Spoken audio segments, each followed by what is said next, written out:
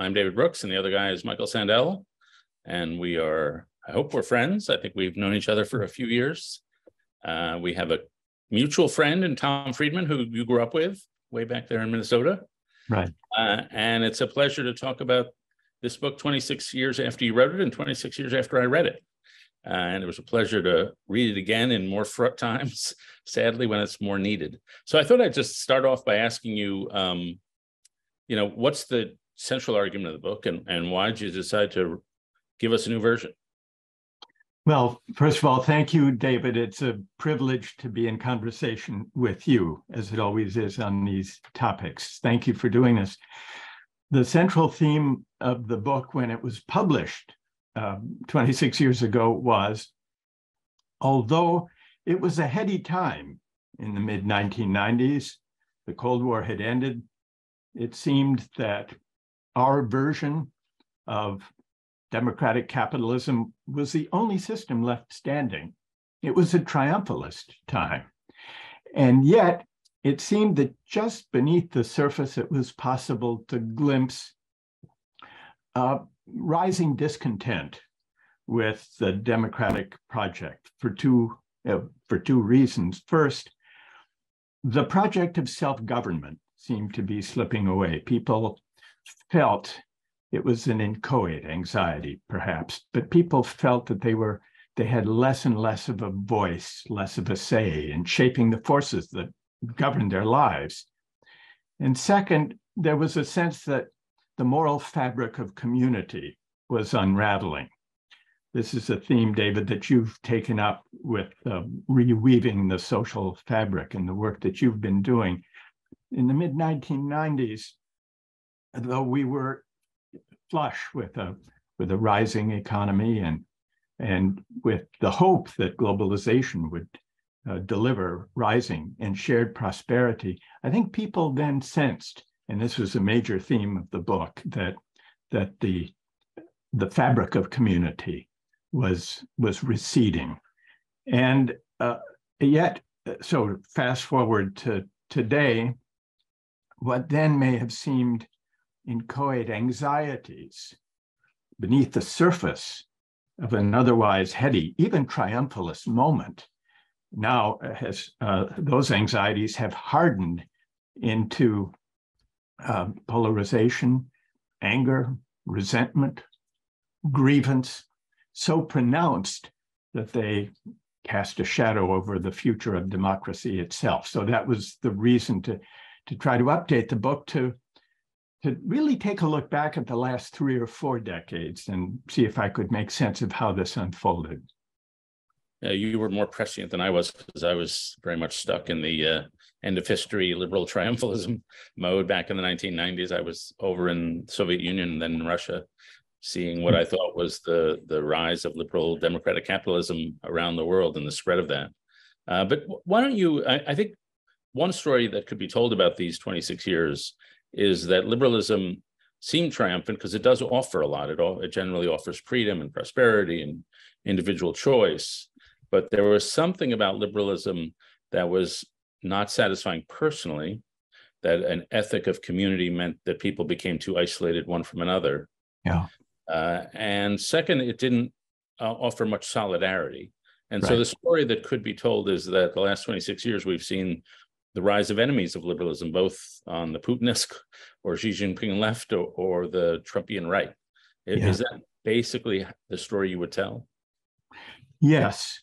And in the case of the United States, part of what animated the sense of possibility, the sense of triumph and achievement, was a certain conception of the economy and its relation to freedom. And it seemed that the glories of the market economy unleashed and writ global would put to rest the enmities associated with national borders.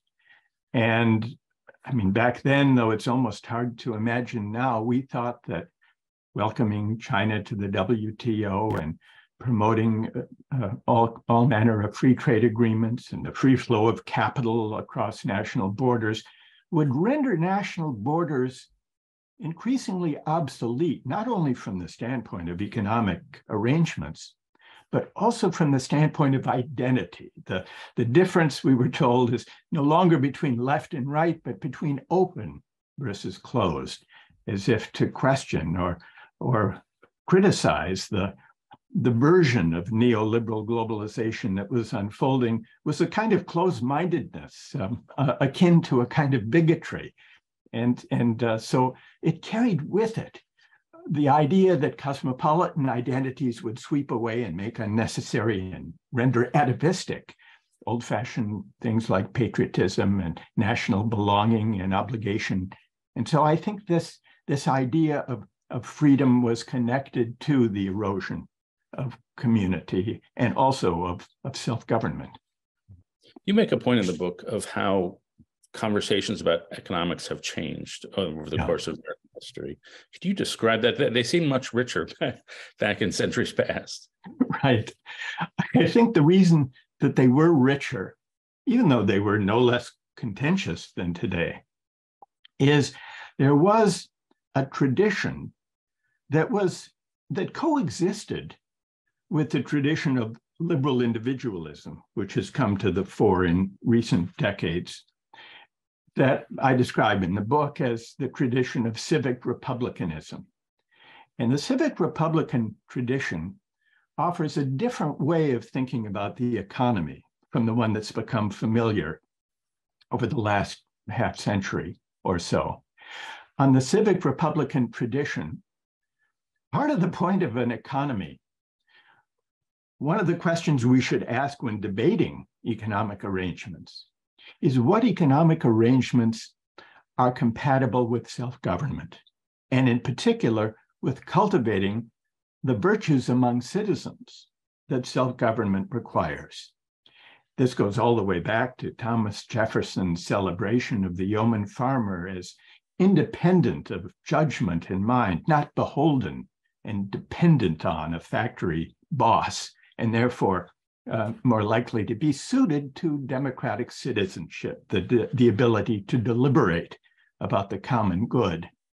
And through the 19th century, the political economy of citizenship, as I call it, took different forms as the industrial economy took shape. The early labor movement still drew upon it. The Knights of Labor, one of my favorite examples, the most influential labor movement in the late 19th century. One of their demands, apart from wages and relief of hours and so on, was reading rooms in factories so that workers on their breaks could inform themselves about public affairs and equip themselves to be citizens. It's this tradition, David, of the political economy of citizenship that I think has been eroded in the 20th century, especially in the late 20th century and into our day. And all we argue about really is the size and distribution of GDP, how to grow the pie, how to distribute the pie. That almost exhausts the terms of political argument over the economy. And I think that represents a loss, a deflation from this more demanding civic understanding of what it is to be a citizen. So economics is now just how much can we get rather than what kind of people is our economic system turning us into. Exactly. And so, I think about this a lot because the last few years I've been obsessed with two questions. The one is, why are we so sad? Yeah. Why is there a rise of mental health, depression, suicide, deaths of despair? And the other is, why are we so mean? Why is there so much public meanness? And there are a lot of theories people have promoted. Social media is driving us crazy, economic inequality, demographic transition. And I believe in all these theories, but I think my fundamental theory, and I'd love to get your reaction, is that we've stopped doing moral formation, that the founders really had a pretty skeptical view of human nature. And they thought, well, if these people are going to govern themselves, we're going to need to train them to be a certain sort of citizen. Right. And that was mostly done in churches, synagogues, and mosques, but it was done at universities. It was done that public schools had the courtesy club and the thrift club and the YMCA movement, the Sunday school movement, the settlement house movement. They were all doing forms of moral formation. And then my theory is that it all ended around right after the war. when people looked at hierarchies and authority and said, that leads to terrible things.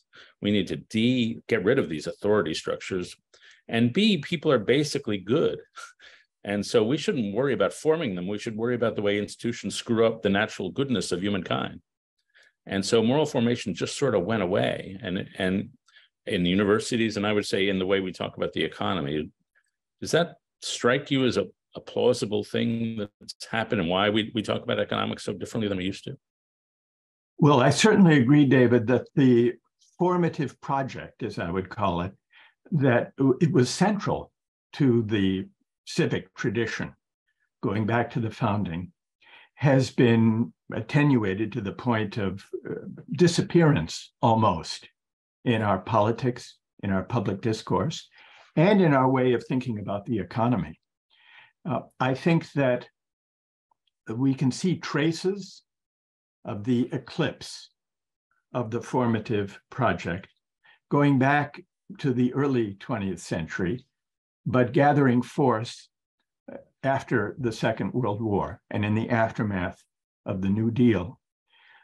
Even antitrust law and anti-monopoly law in the 20th century was conceived at the start not only, or even mainly, as a way of keeping consumer prices low, which is how we think of antitrust today, but it was thought of as a way of enabling the democracy to control the economy, and especially the concentration of power in the economy.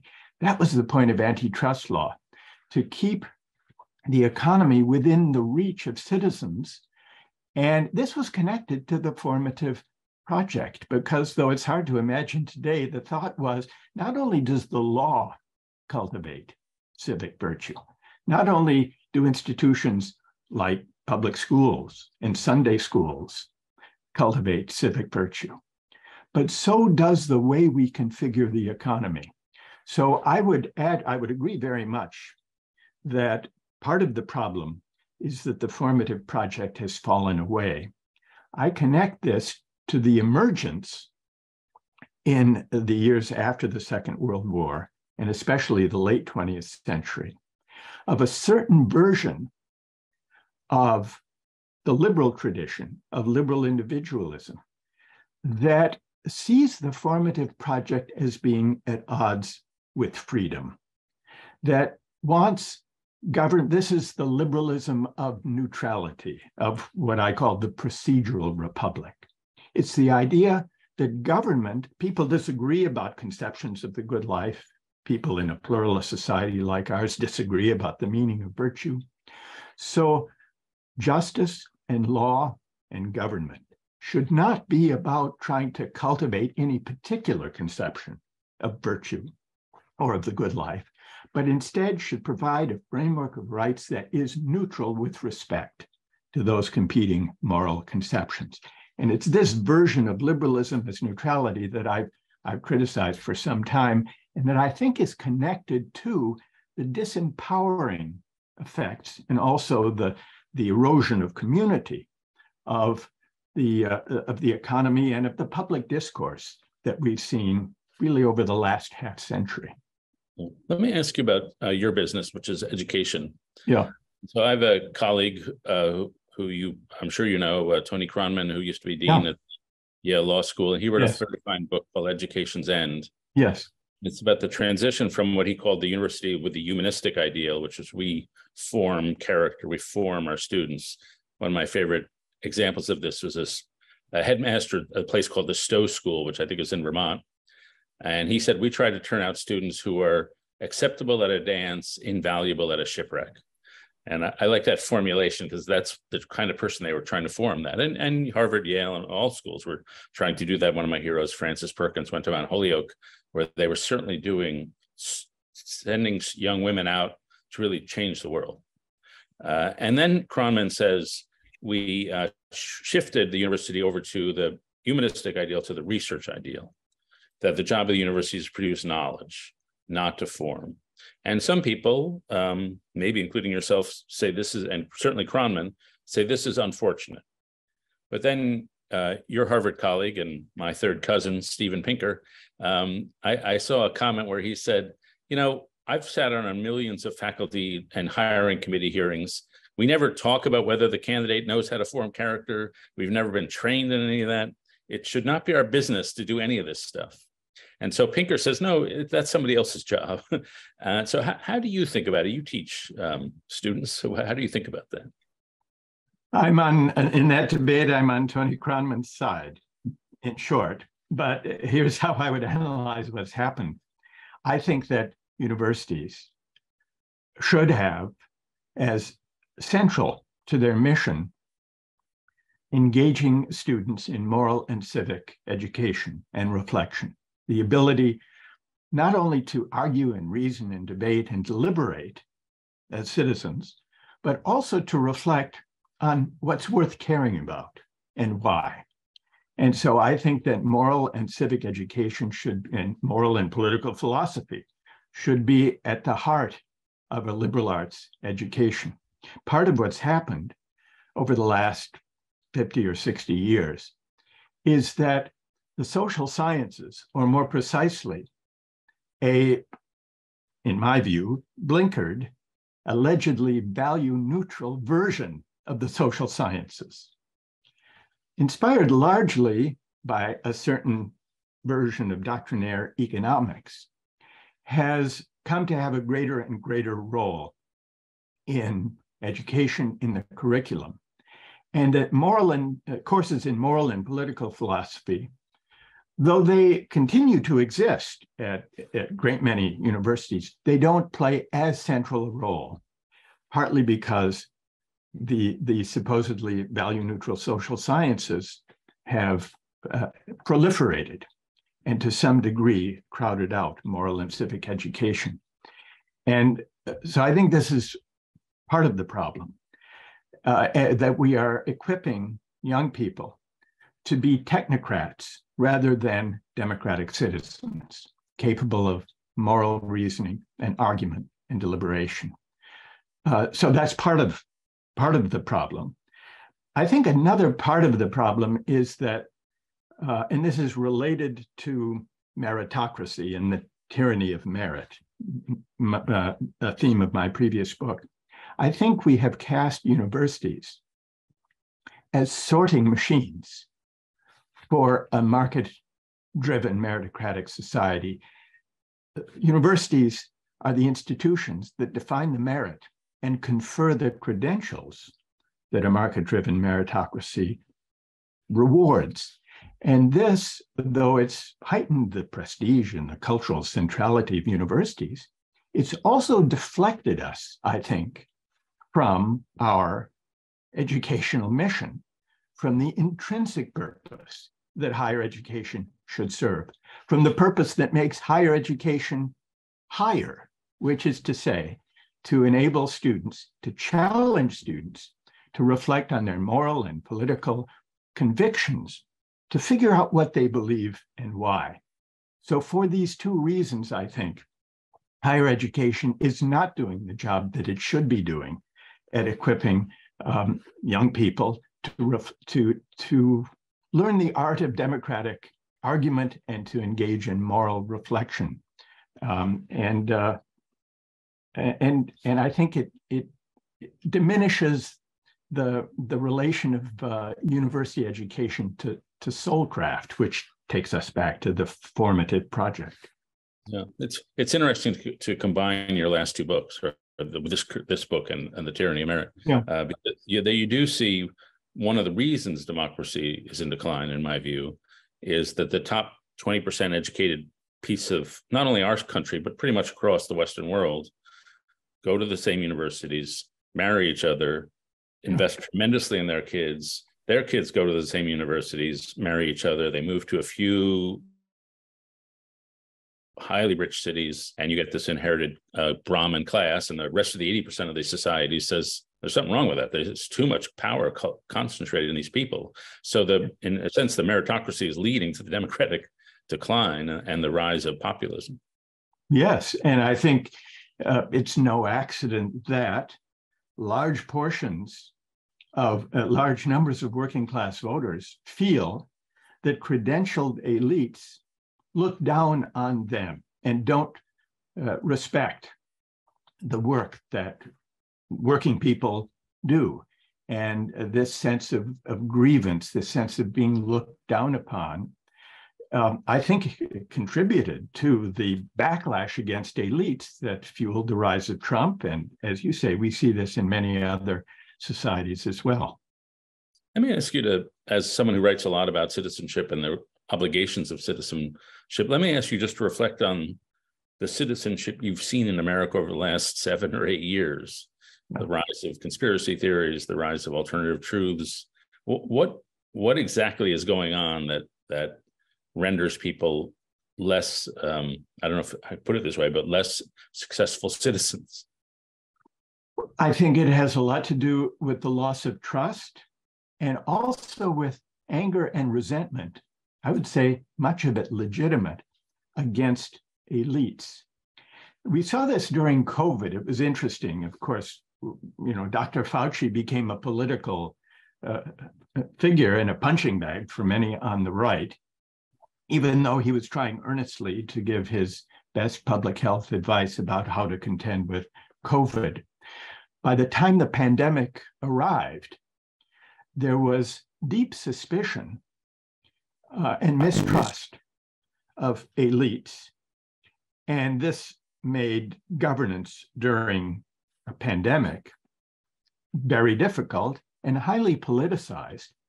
I think the way had been prepared for that mistrust of elites by the failed economic expertise and advice that had brought us the neoliberal finance-driven version of globalization for 4 decades.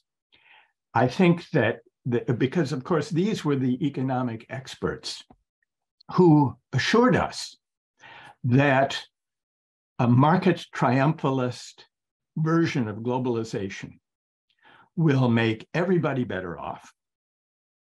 They assured us that, yes, there will be some dislocation, there will be winners and losers, but the gains to the winners can be used, in principle, to compensate the losses to the losers.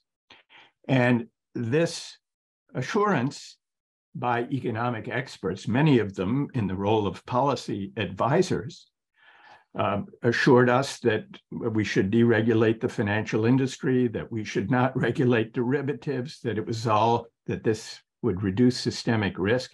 Well, it all came crumbling down, the hubris of this advice and its misdirection with the financial crash in 2008.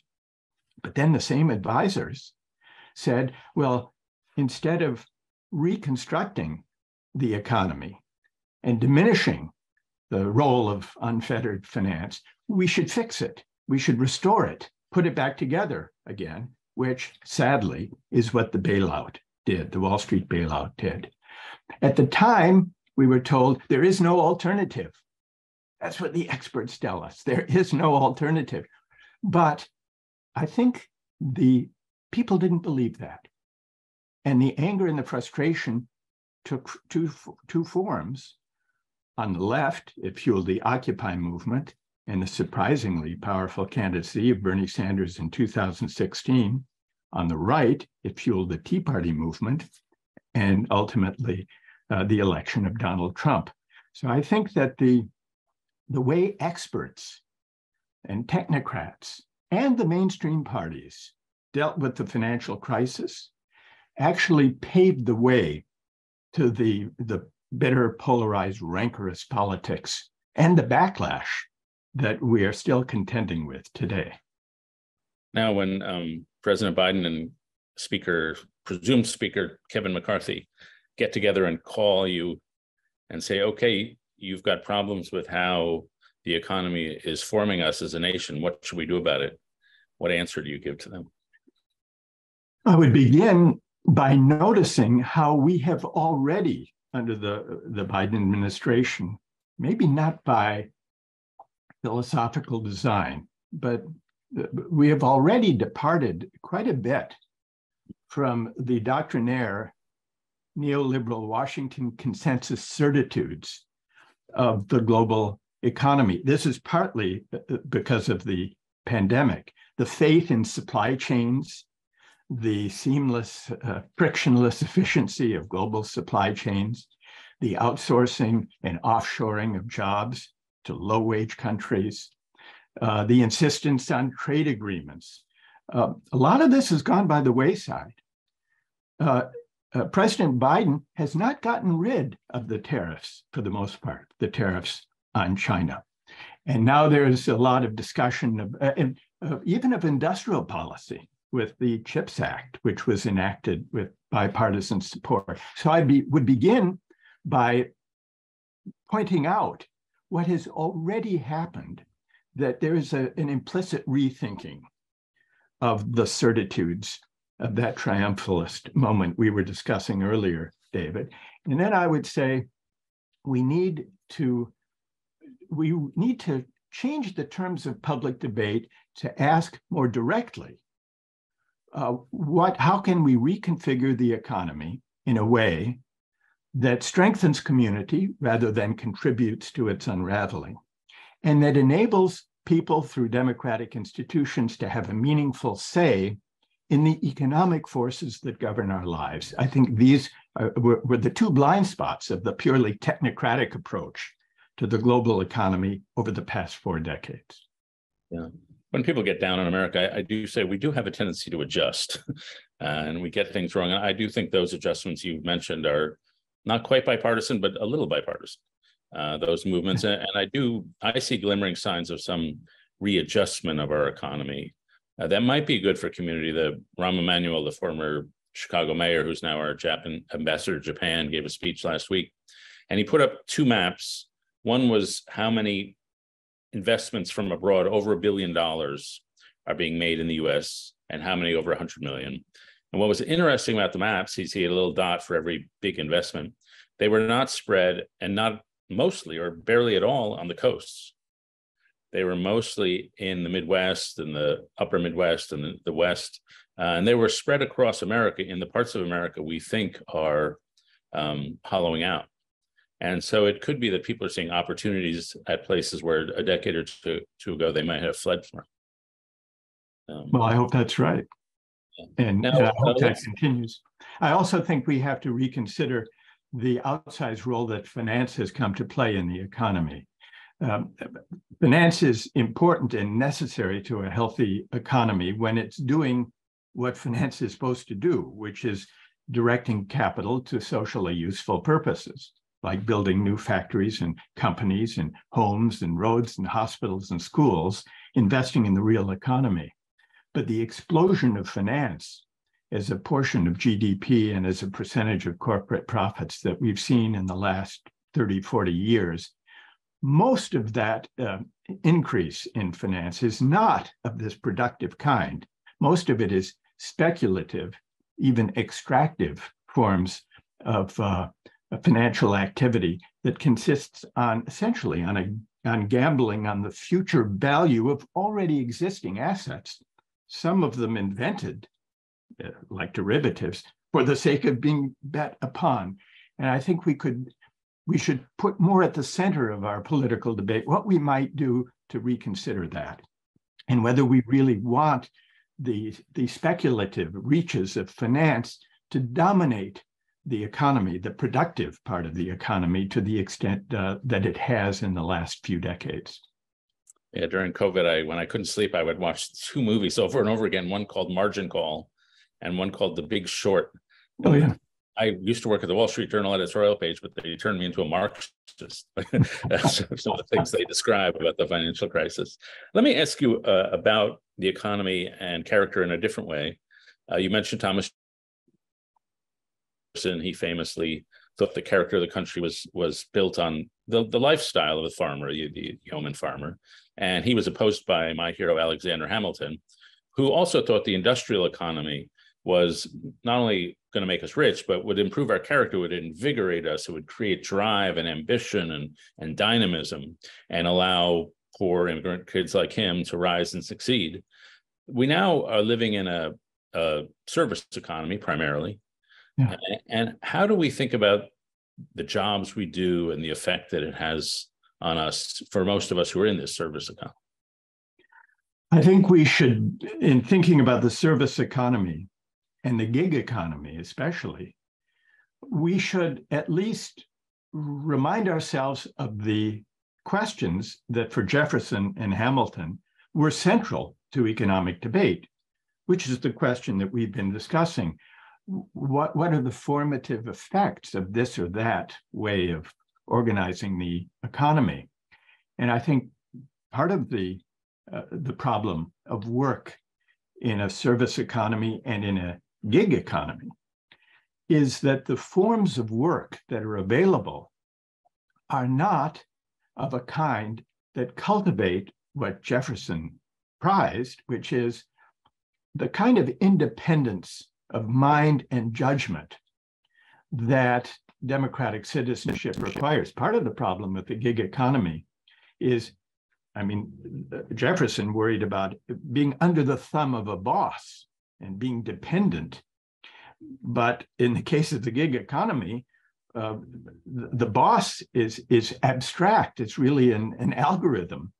And that's, I think Jefferson would be appalled at the formative implications of a gig economy, which elevate the dependence he feared among working people to a level, thanks to the algorithmic assignment of tasks, to an unimaginable degree. I think we have to ask more broadly what it would take to renew the dignity of work. I think that we should focus less on arming people for meritocratic competition, because as you pointed out before, that's really a project for the top 20%, who gets into what school and what it takes, what should be the admissions criteria.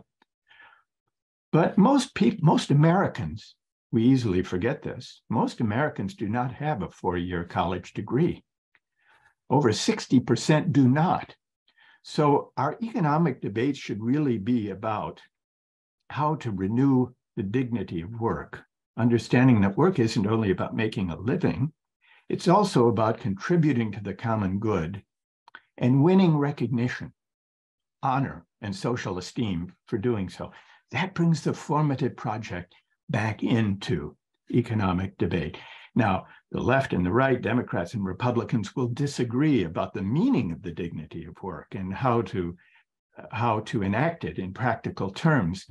But at least if we were debating that question, we would be reconnecting with the formative project that we've been discussing and asking questions that go beyond questions of efficiency and consumer welfare, and that take seriously the connection between our producer identities and citizenship, our sense of civic possibility and responsibility.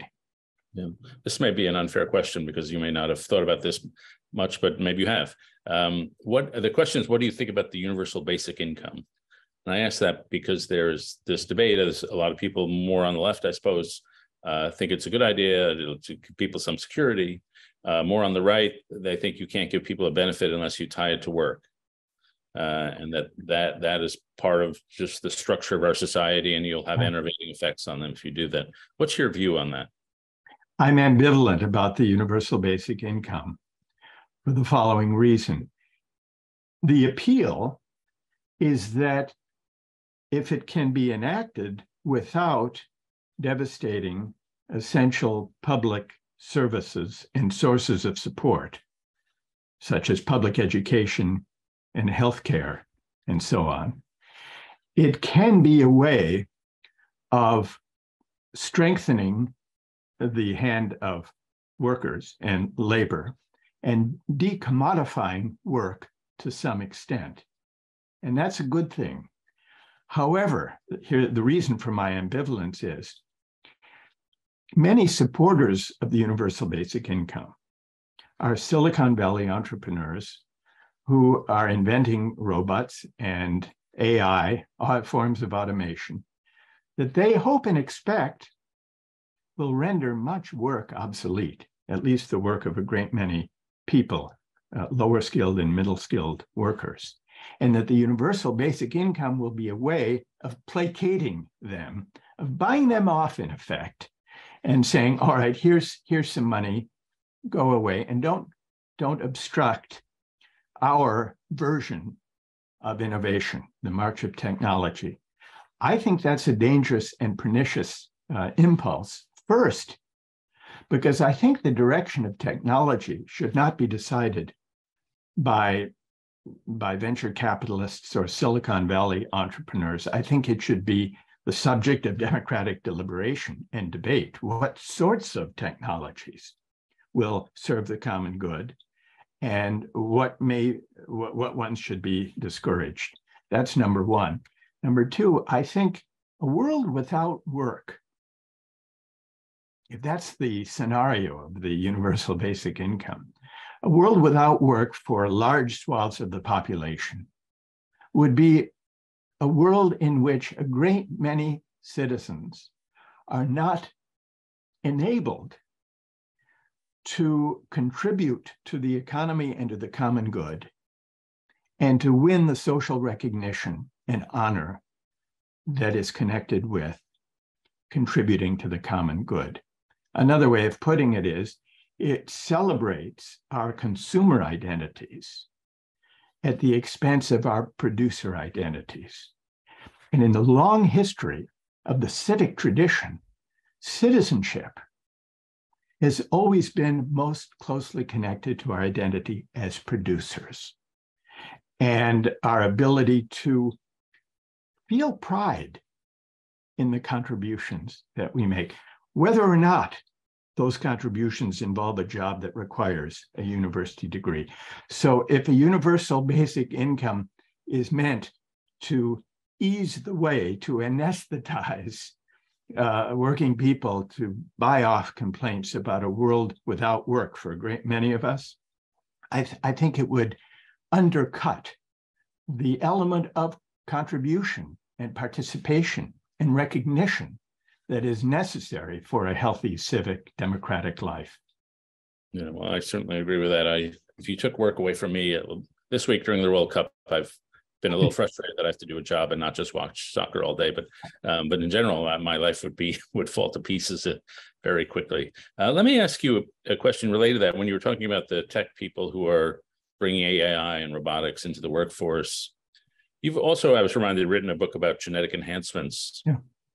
And both these things seem to be ineluctable forces of progress before which an ethicist really has no chance to stop them. Now, so you've been in this game a long time. What's your view of whether an ethicist or ethical thinking can say, well, we can do that, but let's not do that? Well, in the case of using new genetic technologies to not just to cure disease and repair injury, but to make us smarter, to enhance our cognitive ability, or to support performance enhancement, speaking of the Olympics, to make us better than well, I think non-medical uses of technology are morally suspect. But there's a now you may say, but this is the direction of technology, and there is a market for any technology that will make us stronger or smarter or more handsome and beautiful. And it's whistling in the wind to moralize about what's lost to our humanity. I don't accept that counsel of helplessness and despair for the following reason, David. And this also applies to forms of technology and robotics and AI that would make work obsolete for a great many people. I think there is a certain picture of technology that says technology develops on its own. It's like a fact of nature. It's like the weather. And the only question for politics is how to adapt. And in many ways, this view of technology and also this view of the market economy, was a view that mainstream parties, Democrats and Republicans alike, bought into from the 80s to really to 2016, that the only political question is how to adapt to global capitalism and its inevitable direction, and to technology and its inevitable direction. But I think that what we've seen, the disruption that we've seen, to say nothing of the backlash politically over since 2016, suggests otherwise. I think one of the greatest misjudgments and even hubris of that council was to accustom us to think that we cannot direct or hope to direct or steer innovation in technology. I think we should put back on the political agenda the question of what forms of technology will enhance the common good and what forms will be inimical to it. And to take one small example, we just assume that modern technologies will lead to automation and getting rid of work. But technology could take a different direction. It could enhance work rather than abolish work. But whether it does the one or the other, making workers more productive or making workers redundant, that's not given in the stars or in some technologically determinist way. That can be up to us, but only if we put that question on the political agenda and debate it as democratic citizens. Yeah, I'm with you. I go back to predictions people made 7 years ago that we'd be so rich we'd all be working 14-hour work weeks or 10-hour work weeks, and the opposite has happened. People, when they get one interesting thing is now these days, unlike most other times in human history, rich people work more hours a week than less rich people. And so if you can have a job you enjoy, people tend to want to dive into it. Let me go to questions from the group on the chat, and feel free to add more. So one question is, what most worries you about the current state of American democracy? What about opportunities? What can we do when this all continually feels so bleak? When can we be hopeful when it all feels so bleak? What worries me most about American politics and American democracy today is that, let's go immediately to the political moment. A great many people heaved a sigh of relief after the midterm elections. It seemed that the specter of the return of Donald Trump was somewhat lessened.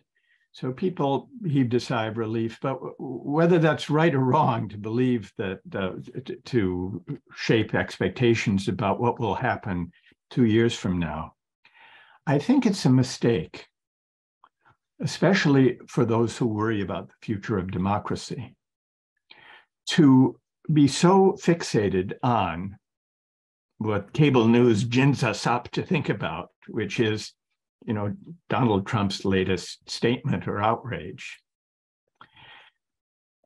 because that is distracting us from a larger necessary project of asking, how did the mainstream parties, how did progressives contribute to the conditions, and by this I mean the rising inequality, the bailout we talked about, contribute to the conditions that led to such grievance and resentment that the public was willing, great many people at least, were willing to vote for Donald Trump.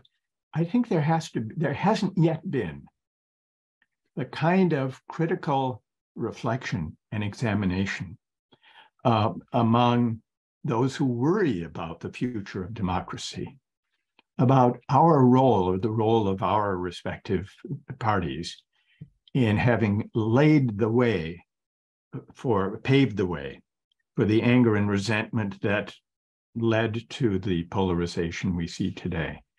And I'm trying through this book and also through The Tyranny of Merit to invite progressives, but also mainstream adherents of either mainstream party who worry about democracy and polarization and anger and resentment and backlash, who worry about those things, not to become so absorbed in the latest outrage reported on cable television that we don't ask ourselves hard questions about how we should find our way to a politics that it takes these grievances seriously. Okay. Before I go to the next question, I'm going to give a heads up to our host, Ellie, that your brilliant moderator, prestigious New York Times columnist, David Brooks, forgot to plug in his computer. And so I'm down to about 8%. So if I disappear, I'm going to ask Ellie to ask the rest of the questions. But I think I'm going to make it. But Excellent. So one of the questions is, at the start, you said that most economic discussion is limited to distribution of the spoils, yet inequality is one of the most substantial issues that we're wrestling with. How can this be addressed to support our democratic system? We've not seriously addressed inequality, despite the fact that it's been widening quite dramatically over the past 4 decades. To the extent that we have responded to inequality, and by we've seen mainstream parties do so, it's by offering individual upward mobility through higher education. It's been politicians saying, going back to the Reagan years, but also Bill Clinton, George W. Bush, Barack Obama, saying, if you want to compete and win in the global economy, go get a college degree. What you earn will depend on what you learn. You can make it if you try. This is an inadequate response to inequality and to wage stagnation, because instead of asking, how should we change the structural conditions of the economy that have left out so many working people, it's essentially saying to working people, improve yourself, and if you don't, it's your fault. It's no wonder that many working people turned against elites and mainstream parties. So I think we need to address the sources of the inequality, reconfigure the economy to address the inequality, rather than simply saying that mobility is an adequate answer to inequality. It's not so easy to rise in this economy. And it turns out that despite what we've told ourselves for a very long time, we don't have to worry about inequality because you can always rise from the condition of your birth. It's harder to rise under conditions of inequality. Mobility itself is not an adequate answer. So I think we need to take it on directly. So that sounds like you're talking about reasonably systemic structural changes. And yes, how do you do that without, well, from my perspective, falling into a sort of a dirigiste stagnation where capital is not free and labor is not free to go where productivity wants it to go? Well, we need to, whether capital is free to go where productivity wants it to go, goes back, David, to the discussion we were having about finance and about the distinction between productive finance and speculative finance and the imbalance that's arisen between the two. And about how you almost became a Marxist when you were on the Wall Street Journal editorial board. So I think that if that's right, then there's a lot of room for debating ways of reconfiguring the economy and the role of finance and the way the tax system rewards certain activities rather than others without lapsing into a dirigiste state. Let me give you one quick example, and it's related to steering technology. Today, if a company has a choice between hiring more workers and buying a machine or a robot, the tax system provides a tremendous incentive to hire a machine, because the overall taxes to be paid on the worker under our current system amount to about 25% of the pay of that worker. The taxes on that machine amount to about 5%. So we have already built in to the treatment, the payroll tax, and to the depreciation, capital depreciation, and tax on capital gains. We already have built in large distortions of what you call what productivity wants or what efficiency would require. So I think there's lots of scope to debate ways of contending with inequality that simply involve questioning the values embedded in the tax policies and the regulatory policies that we already have. Yeah.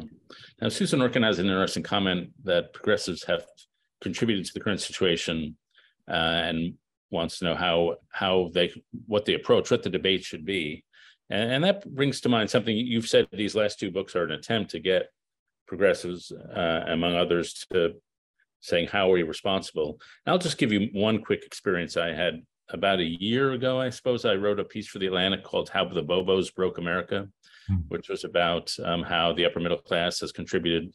And I cited you, and I cited another prominent book on the meritocracy trap.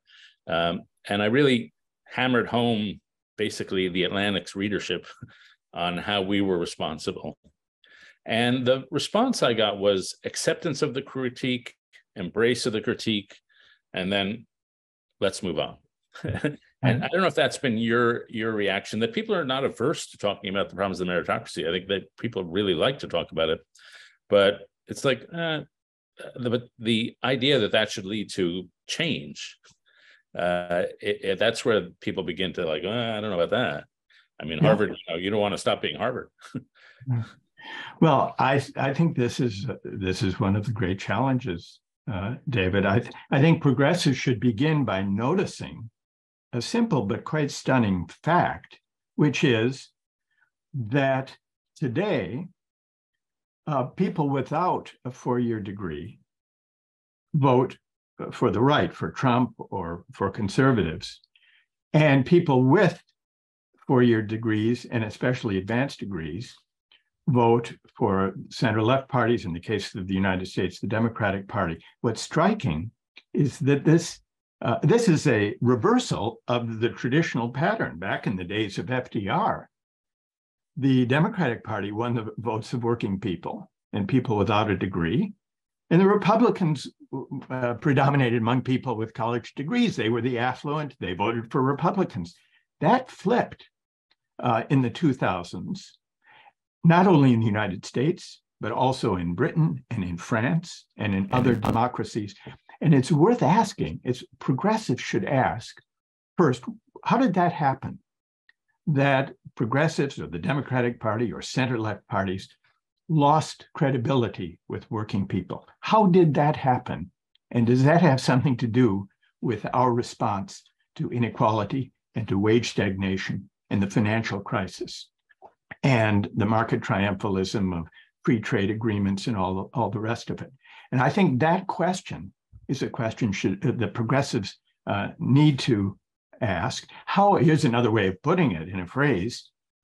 How is it that we, speaking of progressives, are implicated in having created a society deeply divided between winners and losers? And why is it that the winners tend to vote for the Democratic Party and the so-called losers of globalization now are drawn not only to conservative parties, but to right-wing, authoritarian, populist parties and politicians?